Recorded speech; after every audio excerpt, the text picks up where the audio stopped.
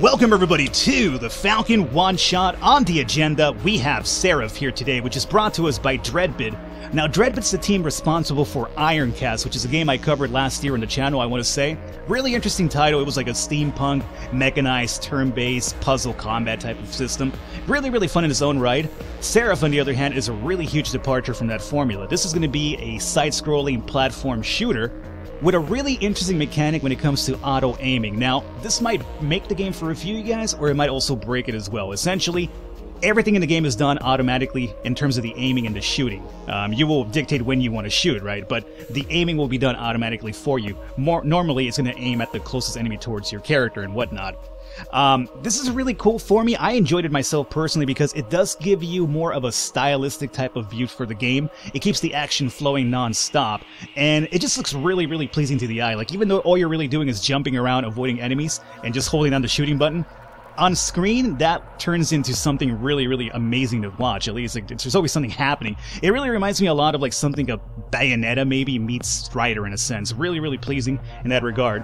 When it comes to the difficulty, however, depending on the difficulty you play at, enemies will have more abilities unlocked. So if you feel like you're playing on standard and these enemies aren't really posing much of a challenge, go to hard mode and it will actually unlock more abilities for them.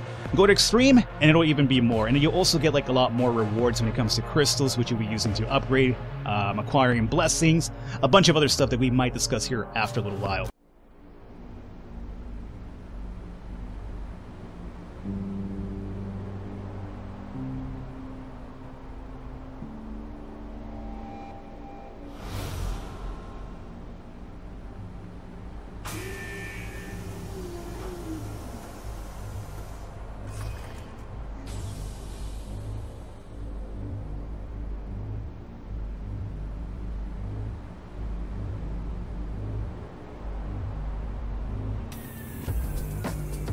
What? What has happened here?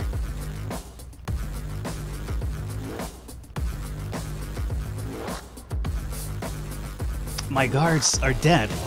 I can no longer feel their presence. I am so weakened. Steel yourself, my sibling. It is time to escape this place. Who are you? You are not like the others. You are not human. My name is Guide, and I have come to give you aid. You are like me, yet you only come to assist me now? I have been a prisoner for over 3 decades and only now do you offer assistance? We may discuss this later, but at this moment you must make efforts to arm yourself. Demons are coming for you, prisoner, and they are not your allies. Demons? On the mortal plane? Impossible. It has been forbidden. Impossible or not, it has happened. The Termini forces have materialized here and they are coming for you. You require weapons. Your diseased guards no longer have need for them. Alrighty, we're good to go over here. Spoilers, by the way, but that was in the game doing voice segment that was on me. I know it's really good. Probably the best female impersonation you've ever heard. I know. What can I say? I'm just really talented that way. No, but really. The game's really basics here so far. You jump with A. You could also do a double jump as well. You shoot with your trigger buttons. You could switch weapons with your shoulder buttons. And let's see. This right here is going to be an ability used for certain finishing moves on difficult enemies, which we'll be seeing here pretty soon. For now, all we have to do is kind of run around, do some jumping. You could also do the old wall sliding around really slowly. You could jump off of there. You could do a fast little, I guess like a little dashing attack. This lets you not only cover ground in midair, but it also lets you avoid enemy attacks as well. Really useful skill. You'll be using that a lot. Alrighty, so let's see. Continue down here for now. The game's really stylistic. I like the entire atmosphere about it, this whole weird dystopian thing that I mentioned. Music's actually really cool as well. And right now we got our first little bit of combat here. These weird, interesting looking demons. Let's see if we can just kind of dash around over here. Let me show you the dash through features I mentioned. And as you can see, the auto-aiming is kind of doing most of the job for me. All I'm really doing is just holding down the attack button. Now, you don't necessarily want to just do that because you're going to be finding a lot of weapons in this game which you'll be able to swap by on the fly.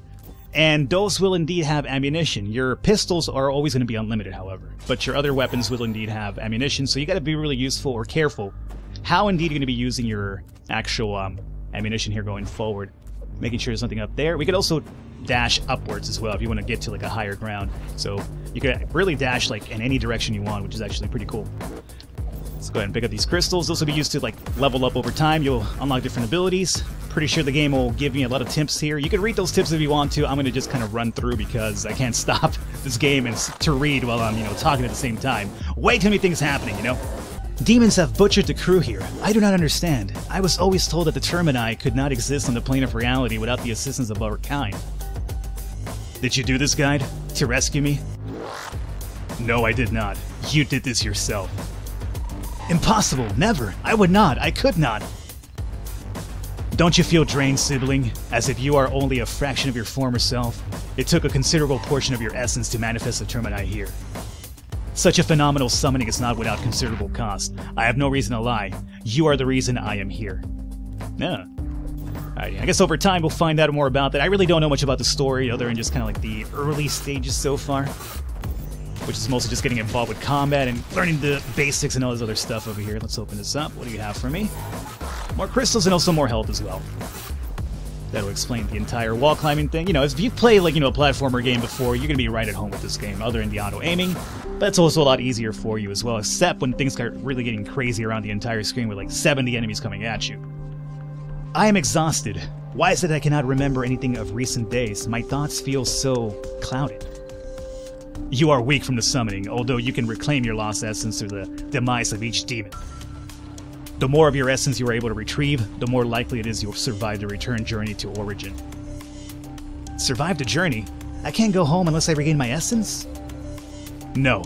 If you leave your human vessel before full strength, you will likely be trapped on this plane, unable to take a new vessel and unable to return home. Sounds no good, man. Whenever you get involved with vessels and planes, nothing good ever comes out of that. I know, I've been there before. This is like my second host body at this point. I've had a few. But that's all I'm going to say about that. Alrighty, let's get more of this over here done. So far, we're only running into those like small little critters. We'll get some more variety here pretty soon. That over here explaining the whole blinking system. I normally like to go around and just search for everything. For the most part, every stage will have an exit relatively soon. Like, on occasion, you have to do like an objective point. Like, you have to kill something, or break something, or unlock something. But once that is done, you can basically exit the stage. However, if you decide to stick around, you'll find more enemies, you can also find more secrets, and get more points and crystals that way to level yourself up over time. So, there's really no big rush, but I guess if you're doing a speed run, there would be a little bit of a rush involved. I did take some damage right there. Not too thrilled about that. Over here might be our first weapon, if I'm correct. Now, we haven't seen any of my skills just yet. Those unlock pretty soon.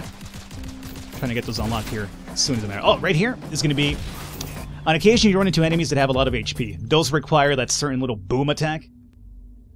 They're not going to explain that's how I will do that. If they have a lot of HP, it requires like a certain amount of like that boom attack we just did. Like sometimes you have to do it like once, twice, even 3 times on an enemy that's really, really strong. And it kind of like lowers them down. It breaks like an entire health bar in a sense, so you can think of it that way. Did I really summon these abominations? Why would I help? I believe you'd grown tired of your incarceration here and they offered you a means of escape. Many would not blame you. But you do? I have no opinion on the matter. My goal is to allow you safe passage from this place to return to your rightful home. Alright, and for that to occur I need to leave my human vessel, which cannot happen whilst I am below full strength. I must destroy more demons and reclaim my essence? Correct. Ending this demonic incursion through violence is your only option. Nothing like a good old bit of violence, Angelic, demonic violence. Alright. Let's see here. What is this? To unlock the door? Alright. That'll get this over here unlocked. And... how you doing there, buddy? Guy was trying to get frisky on me. You saw an attack right there? Oh, no can do. Now, soon enough, we'll get some more weapons, I hope. How long is this goddamn tutorial stage? Should try to just make a beeline towards the exit. That would be it right here. Okay. This is the way out. I can feel it, but it is sealed shut with a corrupt marker of some kind. Ah yes, this place is now home to several lieutenants of Terminus. They hold the largest portion of your essence within them, and thus must be vanquished for you to finally return home. They also hold the keys to these demonic seals. Exercise the Terminite Lieutenant, break the seal, I understand. So we cannot leave until we get this demonic seal over here taken care of. Now, if I'm correct, this should be one of the new variety of enemies for one, and hopefully we get a new weapon as well. Nope. Looks like a bigger version of the other guys we've been dealing with so far. Got a bit more HP than the other ones, though. Now, these over here, on occasion, have weapons on them, like little lockers, and that's where you could actually find more weapons. But for now, this guy will require a couple of those charges that we talked about here. Unfortunately for us, we have no special abilities other than the little boom attack. Now, you want to make sure you actually hit these guys with that little X marker before the little countdown meter around the X marker itself finishes up. If you don't do it within that time, they will basically recover from the little stunned attack or dazed state that they're in, and they'll get their HP back. So, as you can see, not really too difficult. Vile, wretched creature. Their kind should never have been allowed to exist here. I shall vanquish them all in his name. The seal is broken. Return to the way you came and make good on your escape. So that should be the end of our little tutorial thing here to give us a little bit of background. Now, we'll finally get into some more of the variety of the game here. Boom. That's unlocked. Let's get on out of here.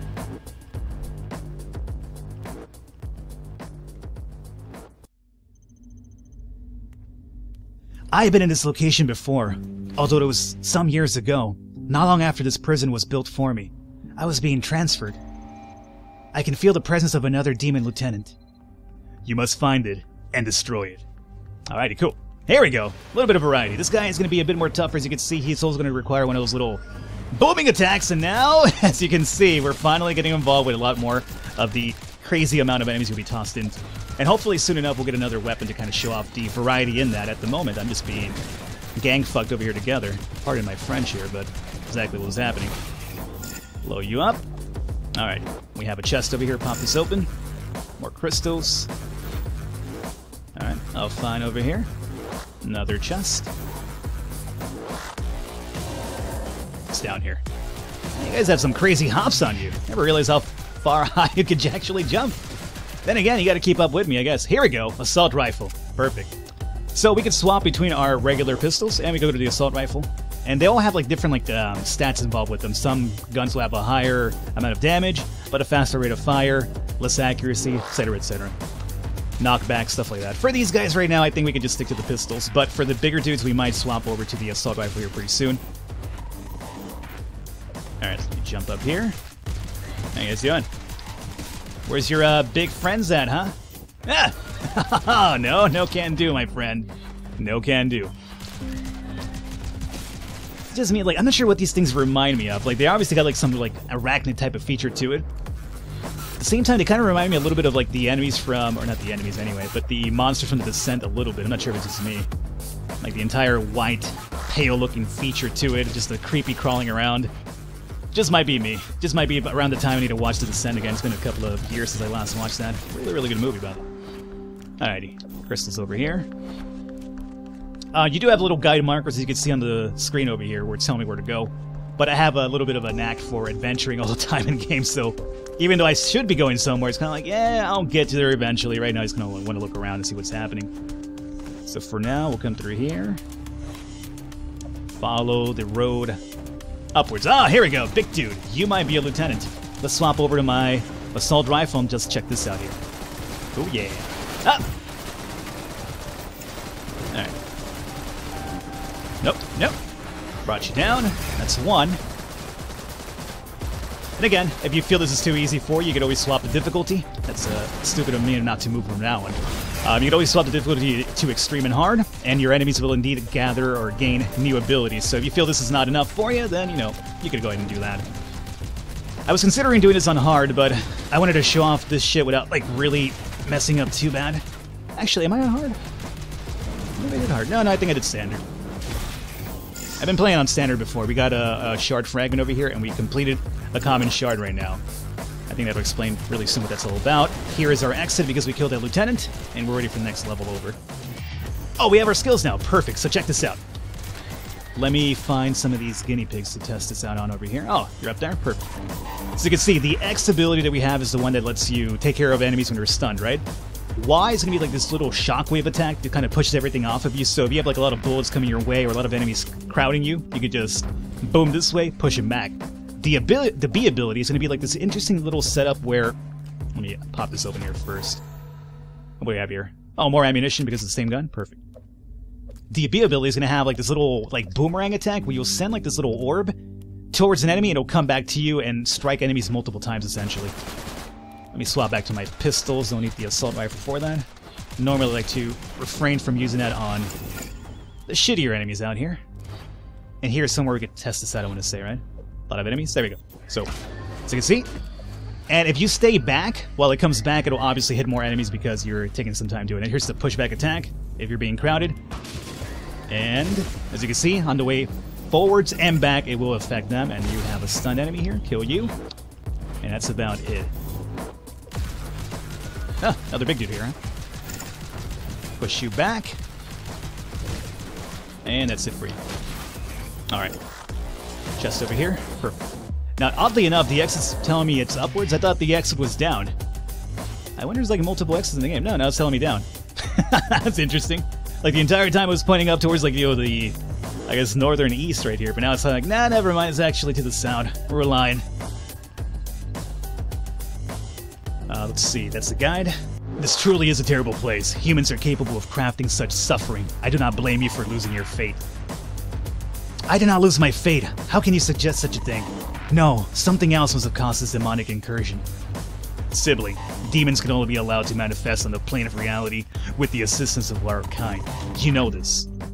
No, you're wrong. There must be another way. A way that neither you or I are aware of. I'm not so sure that's the case or not. We'll do a little bit more of the next little level here, and then we will... Oh, that was actually the end of the stage in general. Huh. You know what? Then let's go ahead and just wrap it up here. This gives you a good idea what Seraph's all about. Obviously, it's the first stage, so there's not too much of an enemy variety just yet, nor difficulty. But as I mentioned, you could actually make the game more difficult. The enemies will have more skills involved that way.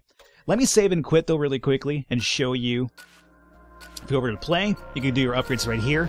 I do believe this is basically accumulated from all of your playthroughs, so you'll basically gather up a bunch of shards and crystals that you could actually come over here and get different upgrades and abilities unlocked for future playthroughs as well. So we have like holy stuff, we have defensive, we have ammunitions as well. Really interesting concept. And over here we have transmutations, which is, let's see, turn demonic body parts into powerful numericals, weapons, and protective wards. And right now we have available Demon Sight. Unlock Demon Sight, allowing Seraph to see and collect various materials down from the corpses of Terminite demons for use in crafting and upgrading weapons and protective wards. You know what? I have enough for it. Do it. Why not? Perfect. And this is going to be transmutation for the weapons themselves. So there's a lot of really cool stuff over here to unlock. Unfortunately, I only have so much time to cover this game in one video, but that is Seraph for you. All the information will be in the description below. Fun game if you're into the entire platforming shooter games. Other than that, though, I will catch you next time.